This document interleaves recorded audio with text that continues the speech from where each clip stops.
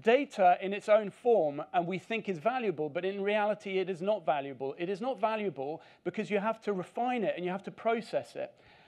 You have to generate the insights, whether they are predictive insights, prescriptive insights, or just root cause analysis. But ultimately, you need that data to be refined in order to generate actions that will lead to an impact for your business or your organization. Now, oh, I've just realized I've got the screen there. That's quite useful. The philosophy at SparkBeyond is really to start from the end and work backwards to data. And in order to get the right answer, one must first ask the right question. What does that mean? That means we start with a problem and we work our way backwards. So my problem is sales. What are the drivers of sales? Okay, weather. But what is it about weather? Is it the rain? Is it snow? Is it the temperature? Okay, so it's rain. But what is it about rain? Is it 2 days of rain that affect my sales, or 3 days? Is it lots of rain? Where's the threshold? And every question leads to another question. Now, humans are pretty good at working out the kind of strategic level, hey, what's my problem? What am I trying to solve? But the trouble is, as we work through that pyramid and work through towards the really nitty-gritty questions at the end of that line, we get worse and worse. Why? Because of the cognitive bottleneck and our problem with low dimensionality. Now imagine a machine that generates millions of ideas in minutes, discovers patterns, connects the dots, and asks the questions one would never think to ask. And not as a black box, but as a glass box. I read that slide because it's at the core, obviously, of SparkBeyond and the next generation of artificial intelligence and its application in organizations. In 2013, Sagi and Ron, our founders, were sat in Netanya, I believe, and had asked the key question, which was if Google had crawled the web for text, why, and organized it, why had nobody done this with code? There's 100 billion lines of code in GitHub alone, and there's lots of other repositories out there. Why had nobody indexed it, organized it, and created a library of unique code blocks? Which is, of course, what they ended up doing. And over a period of 6 months, they created the start of a very, very comprehensive library of all the code that had been written in the world. And they enriched it. They built the metadata around it. This code block is particularly good if you've got a name in a data set or a place in a data set or a timestamp or whatever. And the next step was, of course, how do we apply this library of data? And they realized that in the world of data science, it was incredibly valuable because what they could do is take any building block, string it together with other building blocks, and effectively create a question. So in a data set like a weather data set, trying to understand sales, it could ask the question, for example, is it rain that affects the sales? Is it 3 millimeters of rain or 4 millimeters of rain? And it could constantly ask these questions. And they then built the algorithms to apply this library of code to data sets. And to be able to do that at very, very, very high velocity, so in the order of 1 million questions per minute. Now, what they built is the raw engine, that ability to ask questions. And of course, being data scientists and being technical individuals, they couldn't help themselves but kind of go upstream and downstream from that and start building out a platform. So upstream, it's the ability to connect data sets very easily to the engine. There's hundreds of data sets that are openly available that are useful to our client organizations, weather being one of them, of course, but you've got Wikipedia, you've got census data, demographic data, et cetera, et cetera.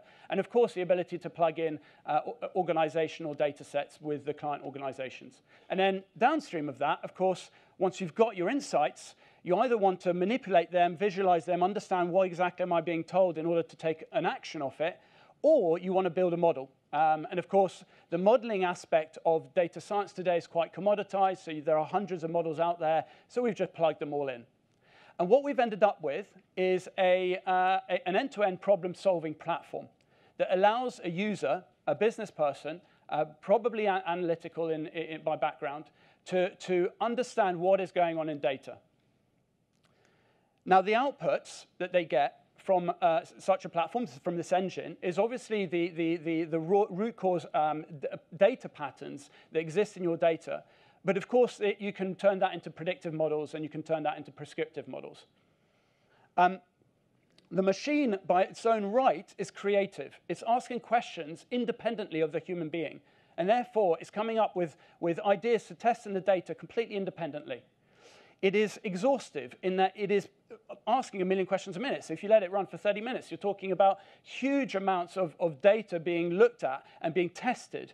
And of course, it's dynamic because it's independent of the individual. It can be powered by electricity. You can let it run all night, all week, etc. And so if you're wanting a daily report, a minute-by-minute report, or a weekly report on what's going on in your field, the machine will just automatically give you that. So it's a problem-solving platform. Operationally, it has a pretty transformational impact on a data science or an analytical team. It collapses the time to value. So a data science team can work through problems that much faster, which means that the cost of failure is lower. You can try more things. You can look at different problems.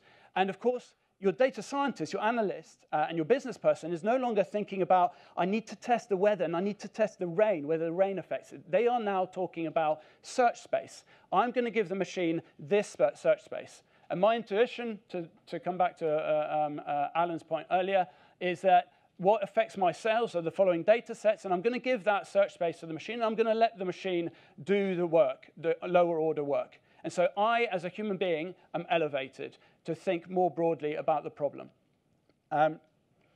So that's the operational value.